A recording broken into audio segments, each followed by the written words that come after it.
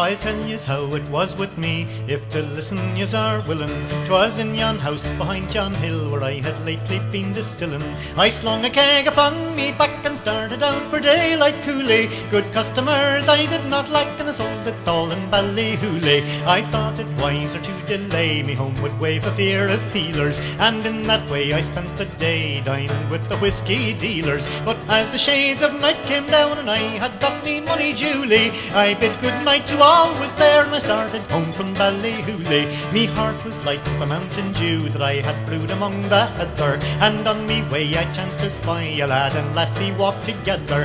Her neck was like the mountain snow, with cheeks like roses blossom newly. She had a voice like music soft and low, she was the flower of Ballyhooley. This young man quickly left her side, it was afraid of me that he was, and still the lassie did not hide, it was in love with me that she was. Then quickly up beside her came, says I, fair maid, I love you truly, and if your parents gives consent, will you be me bride in Ballyhooley? I have a house behind yon hill, 2 fine greyhounds and a ferret. Besides I have a little still, the drop it makes with you I'll share it. And I have got a feather bed with sheets and blankets purchased newly. Besides I have a ring to wed, if you'll be mine in Ballyhooley. Her cherry cheeks they grew more red during the time that we were talking, and still she hung her little head and viewed the ground where we were walking.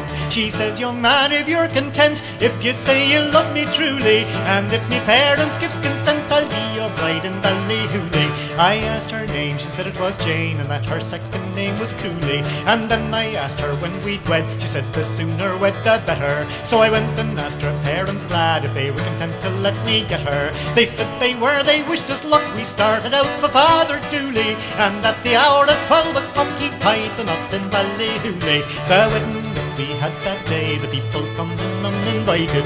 The piper played for every squad, Jane she sang and I recited. The punching flowed like a waterfall that from the still had just come newly, and in that way we gaily spent our honeymoon in Ballyhooley. The wedding presents that we got, none of them was mean or shabby, and the auntie Dot she bought some cloth to make good dresses for the babby.